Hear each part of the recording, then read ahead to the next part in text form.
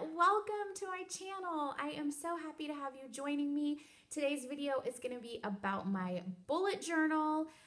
It'll be a quick introduction to the bullet journal system, just in case you're not familiar or need more information.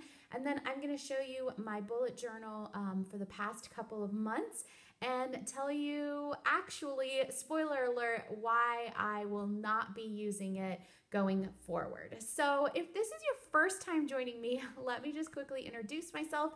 My name is May. I am a lawyer and entrepreneur, and I love to make YouTube videos just for fun and to share and talk about the things that I love.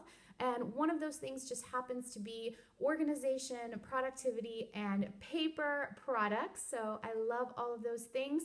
I also have a website and a shop where I sell stickers and just really beautiful designs of things that I want to use in my own planning and my organization. So I wanted to share those things with you guys as well.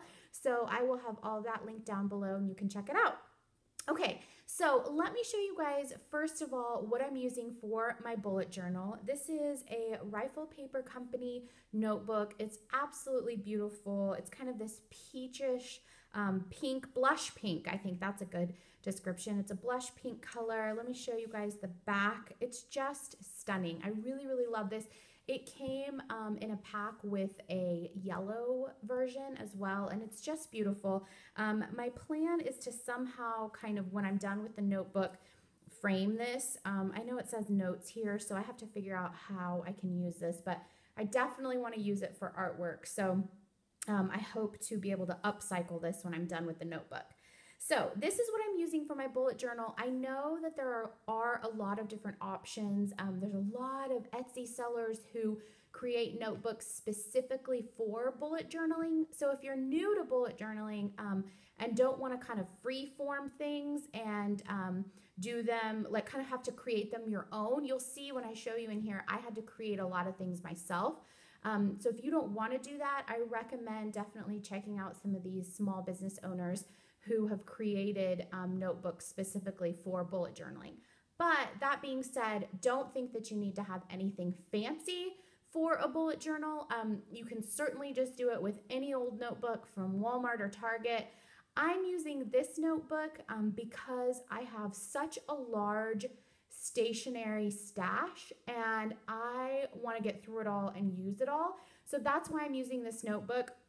Again, you'll see when we go through it, the pages are blank, and that was a bit frustrating for me. So I would recommend that if you are new to bullet journaling, or even if you're not, I would definitely recommend a notebook that has lines or even a grid. So that's definitely my pro tip number one when you're bullet journaling, is to don't use a notebook like the one I used, because this became a source of frustration for me as time went on.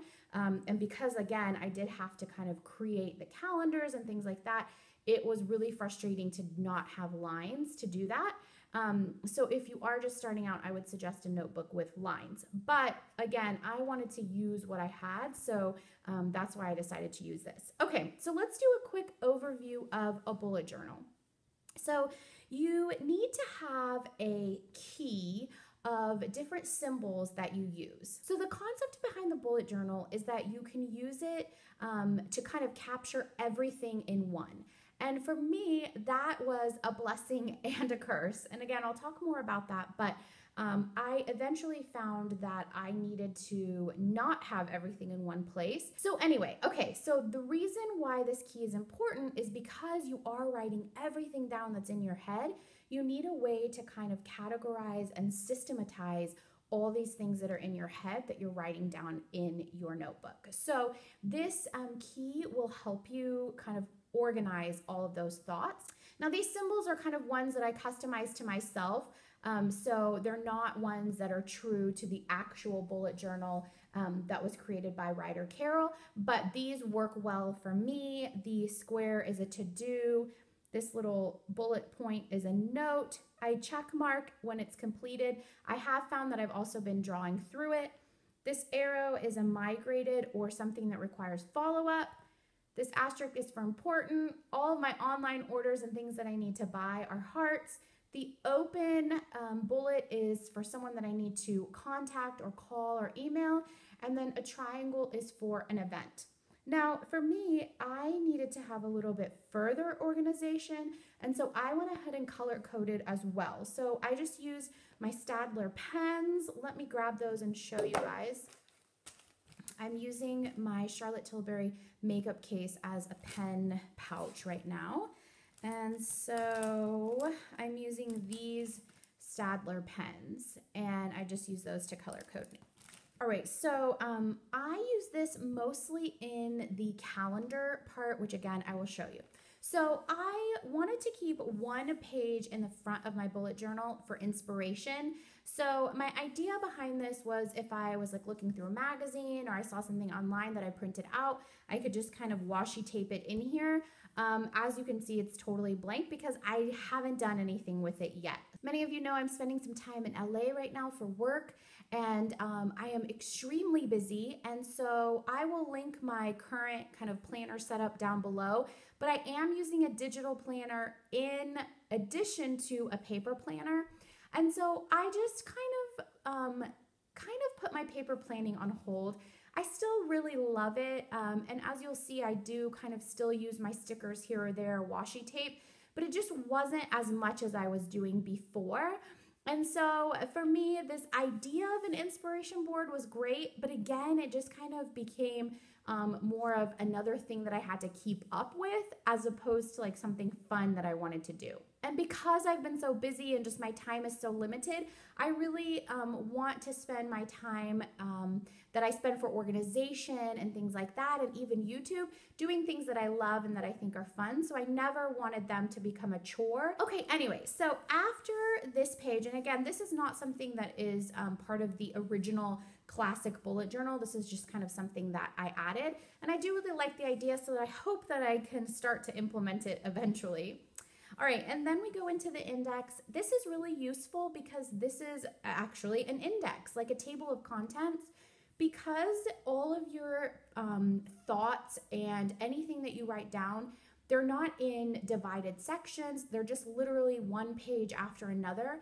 So it can become difficult to find things, and so that's why your index is really key.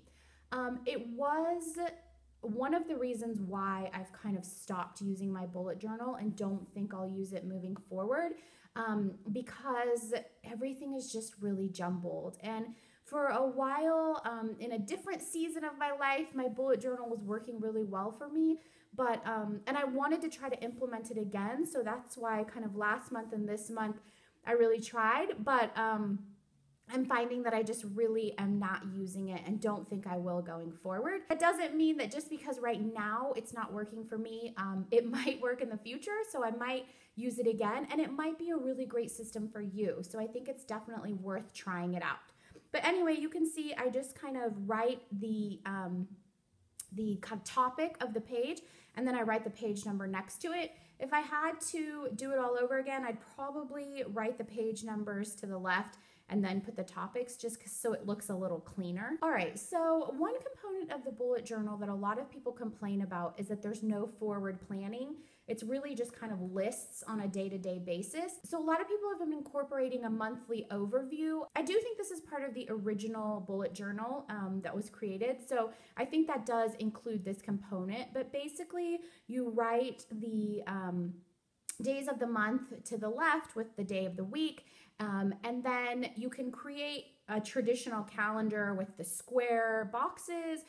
What I chose to do was kind of put an AM, PM, and then a goals column. This was where I was trying to utilize my color coding system. And you guys can see, honestly, I just gave up on this because it became a mess. Like, I just felt like it was too jumbled. Again, I think that if I was using a notebook that was lined or had grids, I would be much happier. But because this was a blank page and I had to kind of create the lines, and then I didn't want to draw horizontal lines because I felt like that would be too cluttered. But then everything just kind of became a mess. It was too much. So I really kind of abandoned ship on this and didn't really follow up with it. But I think if it's done properly, it is nice for forward planning.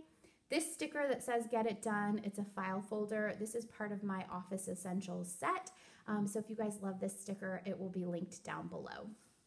Okay, then we go into my daily pages. And I started out strong. So on Monday, I kind of made my list of things. You can see I'm using my key to the left. So I needed to make a phone call. So that's kind of an open bullet. And I needed to make an online order. So that was a heart. You can see I didn't get it done, so I put these arrows to mean that I needed to move it forward. And then again, you can see I just kind of went on into the next day. I had a lot of emails that I needed to send, so I just put one of these little stickers up here with an asterisk to signify that it was very important. And then I have a tomorrow sticker. Again, this tomorrow sticker and this one here that says totes busy. These are part of my sticker collection as well that I've designed. So if you guys like those, very chic and classic and luxurious planner stickers. So I'll link those down below. But I put this tomorrow note because I needed to remember that I have to print these documents and drop them off. So I'm just using a bit of washi here. Again, mostly because I want to use up my stationery stash. So I wanted to just kind of add some things. Wednesday was a super busy day. I just kind of made a list. I generally like to break things up a little bit more. So for me, just kind of writing down these lists like this, I think that was part of my biggest issue with the bullet journal, was that everything was just kind of cluttered. If I was just making a to-do list myself, I would actually create categories. So I would write email, shop, do, you know, things like that. My brain just isn't trained to look at this list and go by these little key icons.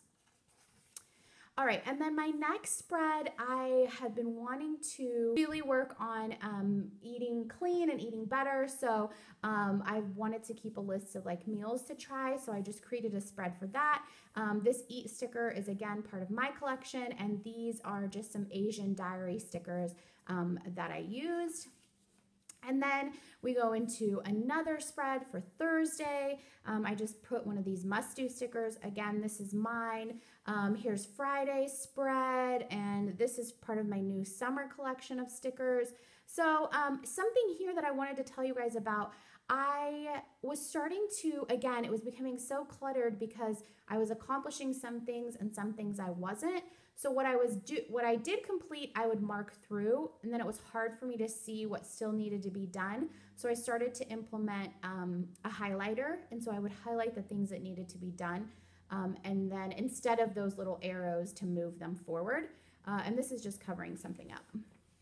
All right, so like I said, I am spending some time in LA, so I wanted to kind of just keep a running list of places that I wanted to check out. I went to this adorable little pop-up shop and I loved their card, so I just kind of put that in here.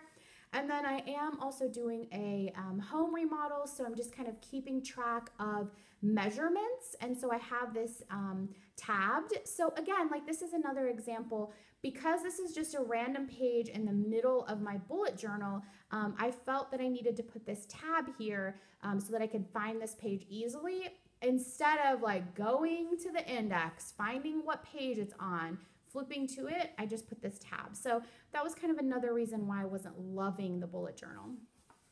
All right, and then again, these lists are just things that I need to buy, furniture and just kind of miscellaneous things, just covering some things up here. So as you can see, the last daily entry that I had was Friday, April 8th. And I didn't really use my bullet journal for the rest of the month of April. I think, again, I was just kind of frustrated with how cluttered it was. And I was just using it, again, to kind of manage the home remodel and things like that. And then I tried to use it again. So this is actually this weekend. I kind of busted it out yesterday. And I was like, you know what?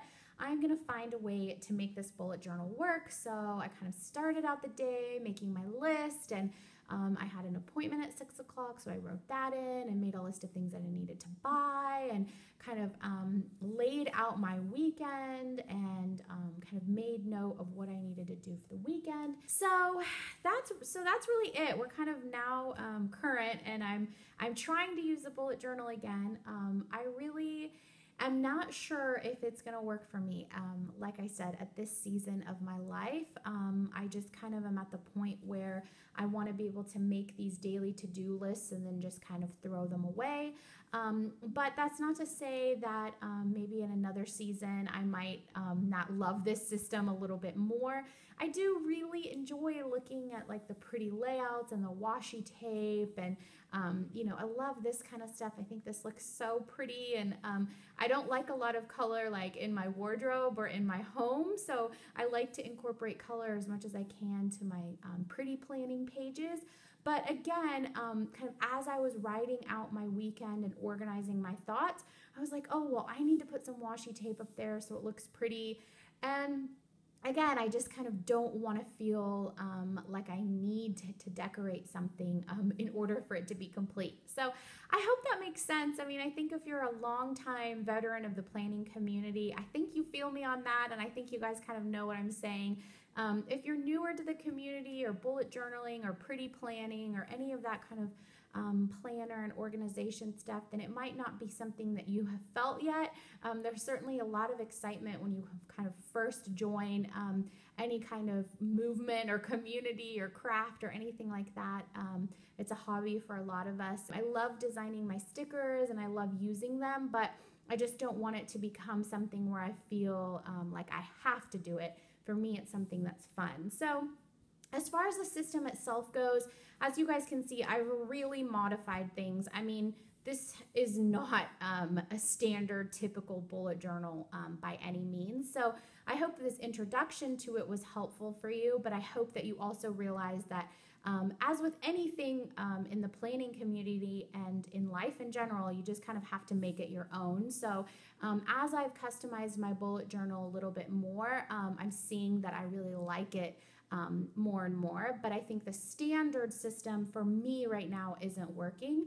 But that's, again, not to say that it won't at some other point. So I hope that this was helpful for you guys. If it was, please give it a thumbs up, and please make sure that you subscribe to my channel. I hope you guys enjoy the content that I create. Again, it is just something that I enjoy to do and want to share with you guys. So thank you so much for watching. So grateful for all of your support. Check out my sticker shop down below, and I will see you guys again real soon. Bye.